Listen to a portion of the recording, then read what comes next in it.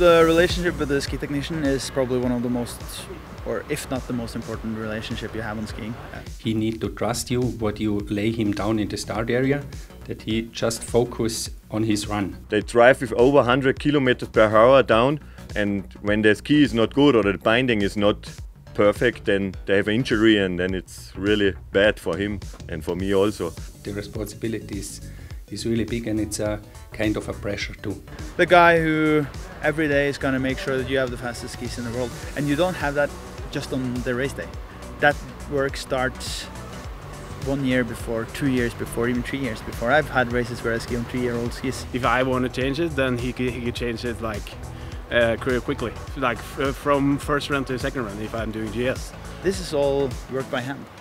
So they've acquired a skill that goes over 20, 30, 40 years, some of them, which means they're very sought after.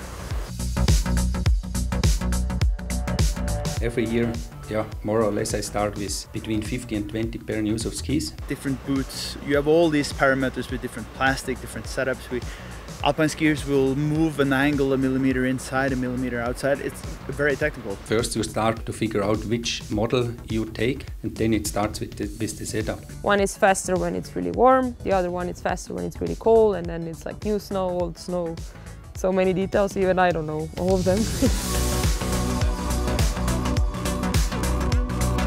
I'm looking for a specific feeling that gives me harmony when I'm skiing.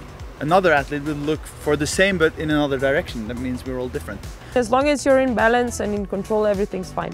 But when something goes wrong, then it's really important that it doesn't surprise you. You need also a GS ski for inspection or warm-up, and we change all races the skis. It's not so you can drive all races on one ski. When they have a good result or made a podium and so, they are really happy, and they come to me and say, yeah, good work. And when it's not so good, then they come and we talk and about the skis and what can we do better for the next race or this thing. And we work then hard for this, and then we hope that we find this puzzle that we are the next race also good results there or podium for.